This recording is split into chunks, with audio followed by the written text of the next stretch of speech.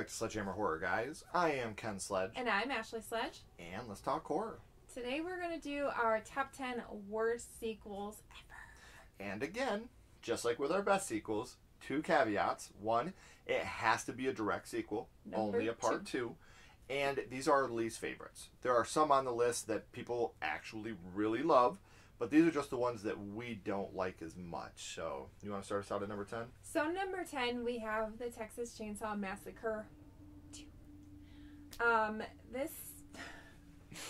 This movie is, it's just crazy. Like, it's not a bad movie.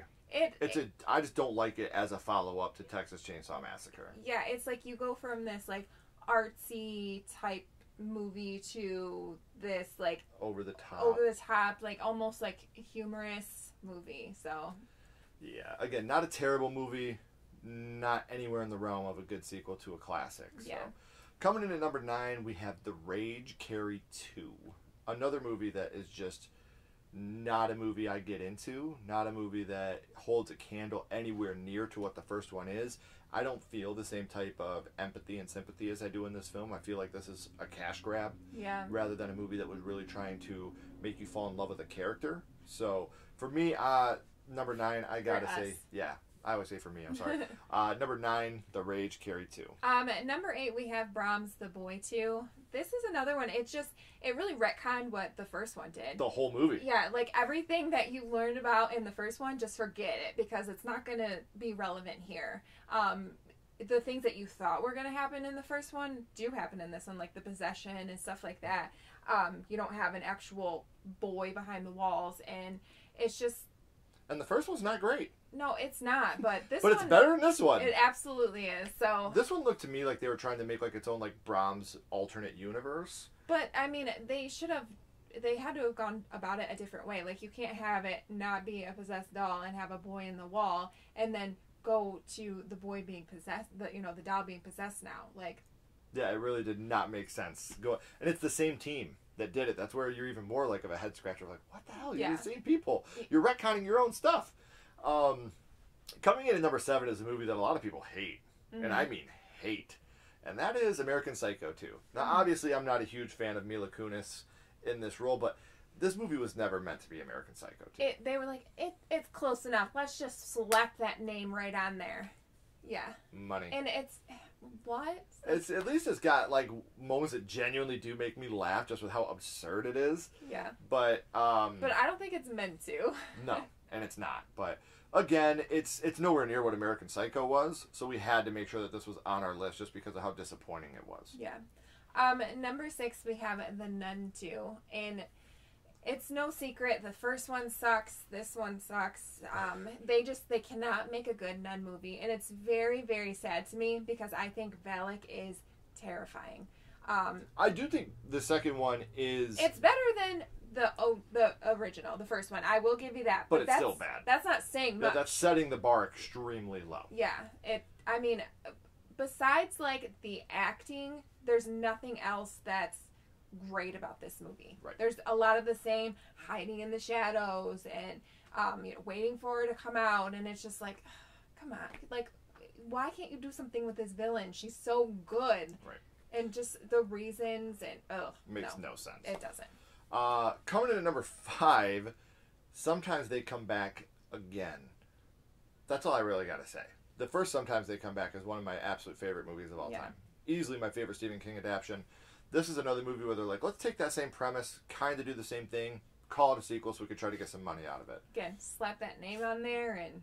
It didn't work for me whatsoever. So, number 5, Sometimes They Come Back Again. Number 4, we have The Descent 2. How long can she live down in that damn cave? Like, are we serious? This is a movie that never needed to happen. The Descent could have been just its own movie, a standalone, and I would have been happy. This movie, it was pointless, in my opinion. These movies, 4 through 1, are a lot of these movies are, but especially 4 through 1 are the definition of cash grab. Yeah. They saw what the first one did. They tried to capture it again. And it just didn't work. And it failed miserably. Now, this next one... I know a lot of people love this movie. I feel like we're in the minority here, but I don't get it, I don't man. either. It's Blair Witch 2, Book of Shadows. We tried to like this. Like I remember we just watching rewatched it recently. We watched it, you know, when we were younger, and then we're like, okay, all these people that we really do like, that are friends of ours, that are peers. We're like, okay, let's just try it. Let's give it a try. No, we're not even friends with them anymore. No, we cut ties. Like, you guys suck. No, I'm just kidding. No, we still love you, even if you hate this piece of shit. Right.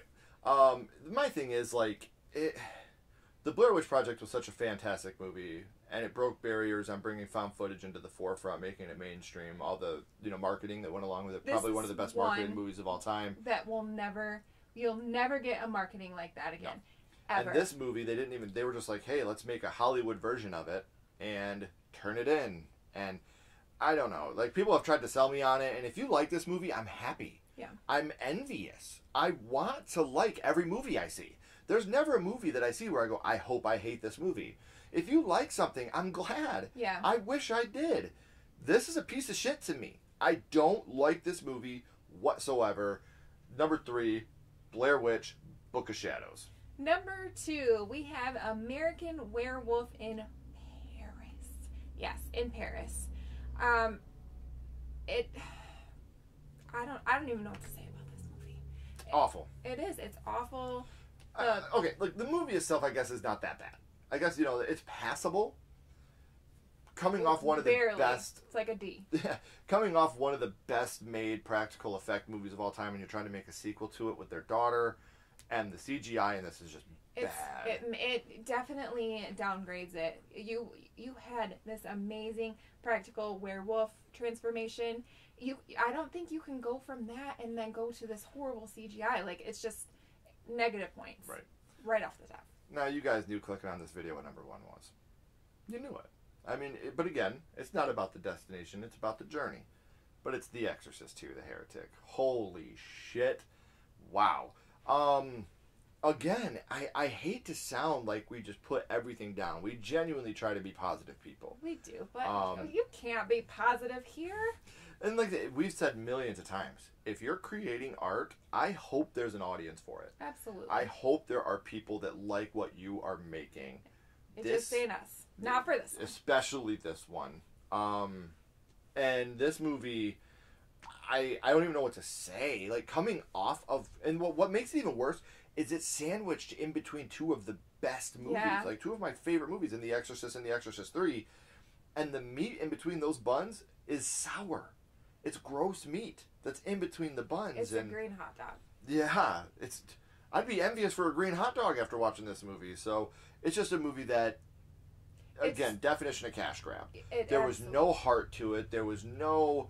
Not like the first one. Right. The first one had heart. It had scariness. It was a passion project. Yeah, and this is not. There's no passion whatsoever in The Exorcist 2. Definition of cash grab. I know we've said that word a lot today. Take a drink every time we've said it. I hope you're drunk by now. But, they didn't want to make a movie for the masses. They wanted to make a movie for money. And that never works in our opinion. So... let us know down in the comments below. What are some sequels that we talked about that you do like? What are some sequels that we missed that you can't stand? I would love to know. If you haven't already, please like, comment, and subscribe. It does help build the channel more than you know. And follow Sledgehammer Horror on social media. Our links are in the description as well. But until next time, keep talking horror. Stay who you are. And we'll see you guys soon. Bye, guys.